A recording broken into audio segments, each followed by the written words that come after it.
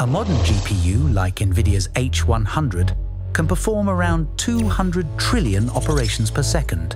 But your brain performs roughly 1 quadrillion synaptic operations every second 5 times faster, running on just 20 watts of power.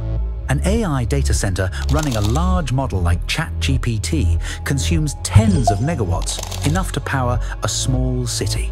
It runs in 37 degrees Celsius heat, surrounded by salt water, blood, and chaos, and still never crashes. AI networks are static, a fixed web trained once, frozen until retrained. Your neural network rewires itself every second. Each of your 86 billion neurons forms and breaks connections up to 10 times per second, nearly a quadrillion structural changes every day. When you sleep, your brain prunes the weak ones and strengthens the useful ones, the world's most advanced self-optimizing algorithm. AI can't do that. It needs retraining and rebooting. You just dream and wake up smarter. Even at rest, your brain is never resting.